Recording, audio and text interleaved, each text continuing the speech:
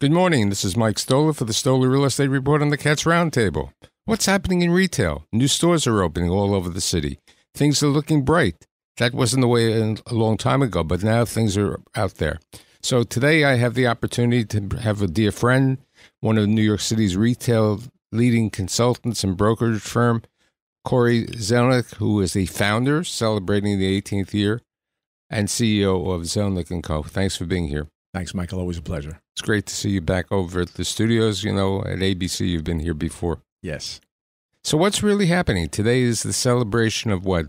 Naya? Well, Naya Grill, Naya, the Mediterranean QSR, quick service restaurant. A quick service restaurant on Park Avenue. Park Avenue, 49th Street, just opened up, and I walked by it on my way here. The line is around the corner. They're having their 50% off giveaway on as a grand opening, and it's crowded. But Naya they're a great operator. They have probably a dozen, maybe 15 stores around the city, and they have a great business. Okay, it's also the opening of the new Whole Foods Dairy. What do they call it? Well, it's Whole Foods, but the thing about it is it's a reduced size. It's a smaller version of a traditional Whole Foods that may be 40 or 50,000 square feet. This is going to be about 10, 12,000 square feet up at 3rd Avenue and 69th Street. Right. And they're planning 4 others in the city before the end of the year. That's their goal.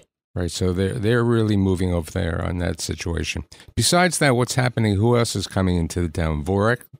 Vori. Vori is a high-end apparel retailer out of California. They're on a big growth spurt. They just recently signed what one would consider a flagship location, about 5,000 square feet down in the Flatiron District, an area of town that if you ask me to, and you may ask me along the way in this conversation about where the busiest areas in town are, the Flatiron District has really bounced back nicely. And so the numbers are high. The average rents in the Flatiron District, they're in the vicinity of about $390, $400 a square foot. What were they pre-pandemic?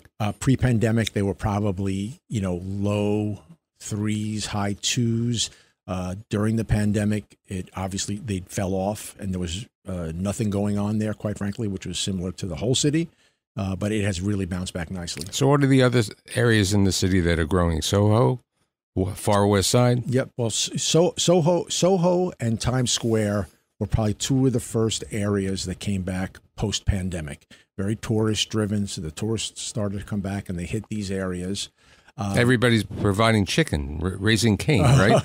You jump into food. Yes, Raising Cane's is they're grabbing a footprint here in New York City as a whole. It's all the boroughs included. So they opened up a big flagship in Times Square. Their sales are estimated year 1 to be about $28 million, and that's just chicken fingers, and they're a big brand around the country.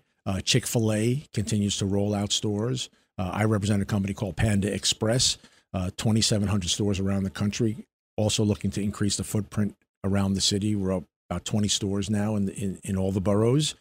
And QSR seems to be the thing. Naya is a little bit more local.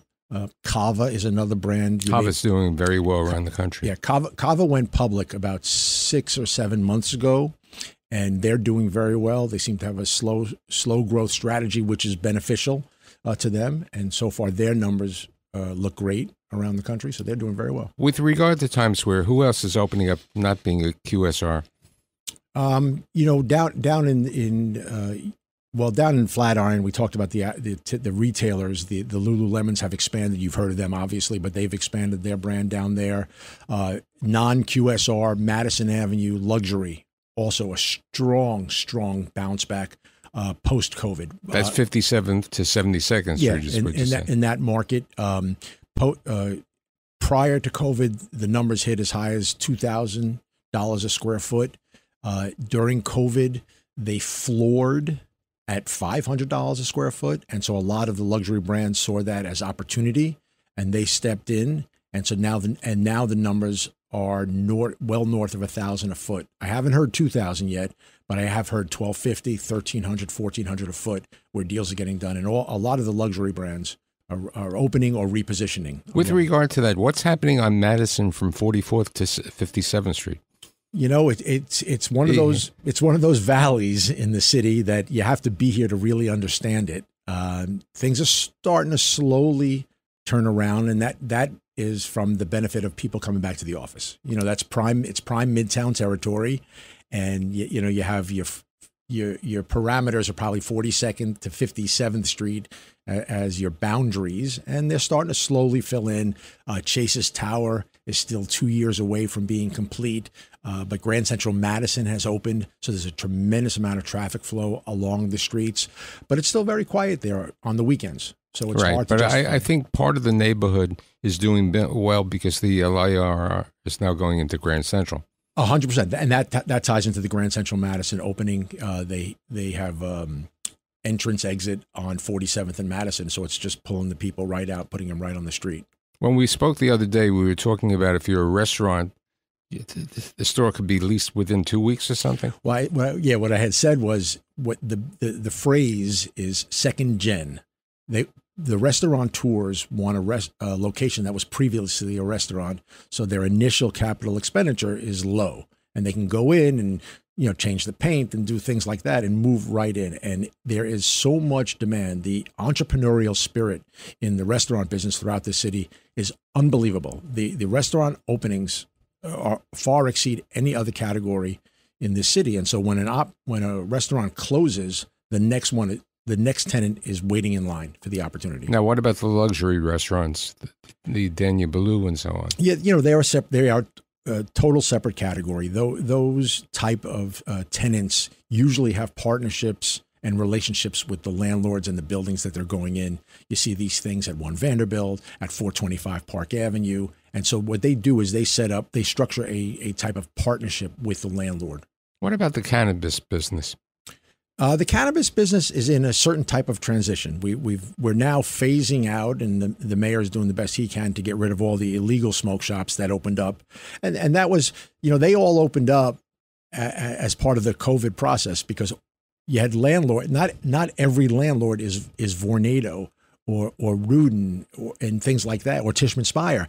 There are a lot of mom and pop landlords. In fact, they're the majority in this city. And so they had vacant spaces. And there were these tenants that were coming in at the time that weren't illegal. They came in and did CBDs and they did small delicatessens.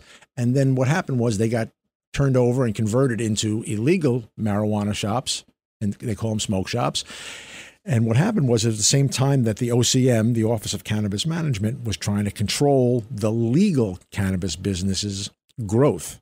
And so there was a lot of pushback, and now they're shutting down most of the illegal operators. It's going to take some time. They're up to about 3,000 of them.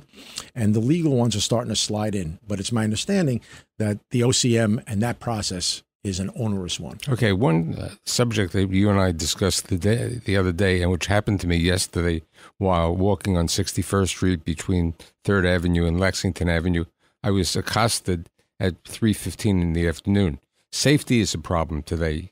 People with restaurants and so on. What's your thoughts about that? I think that's probably the number one problem. I think that the entrepreneurs or the major companies, they have the money to get their stores open and operating, and they're looking to do it because they believe in New York over the long haul. But currently, crime is a problem. It's just whether it's you walking down the street and thankfully you weren't hurt in any way, or someone sitting outside at a restaurant and a thief comes up to them and sees the watch they're wearing and just grabs it from them sitting at an outdoor cafe, or it's the proliferation of these criminals that walk into the various drugstores and just fill up bags. They just fill up a bag and they walk out. And quite frankly, this goes back about a year and a half ago.